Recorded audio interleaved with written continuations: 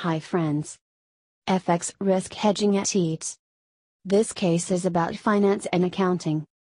In 2008, EADS, the European aerospace group that owns Airbus, was faced with a decision of how best to hedge a large and growing mismatch between its dollar revenues and its euro manufacturing costs.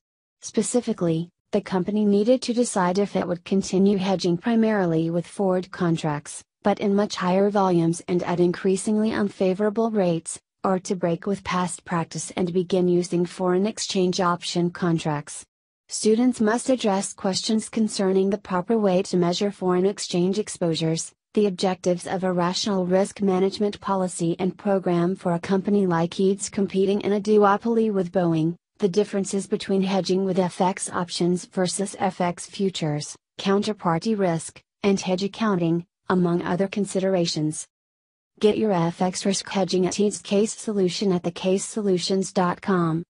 Thecasesolutions.com is the #1 destination for getting the case studies analyzed. Thanks for watching this video.